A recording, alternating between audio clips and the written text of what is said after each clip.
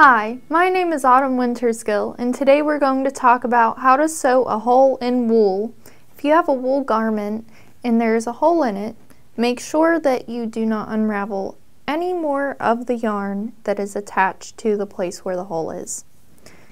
Find the place where you have the hole and carefully go from the bottom with a wool needle that is threaded with the material that you're using, and come through the top and then go over to the side and insert the needle downward and pull so that you're closing off the hole that's there.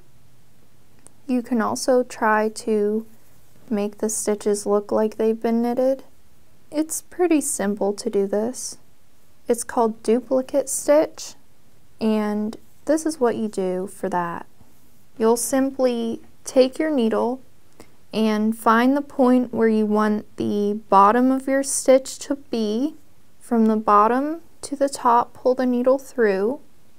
Then grab some of the stitches from the side, from the top to the bottom, on the left side, and pull through. And then you're making a triangle, so from the bottom point to the top left point, now go to the top right point from the bottom to the top, and then back down to that first point. And it looks like little knit stitches. So that's a handy way that you can easily fix a hole in your knits.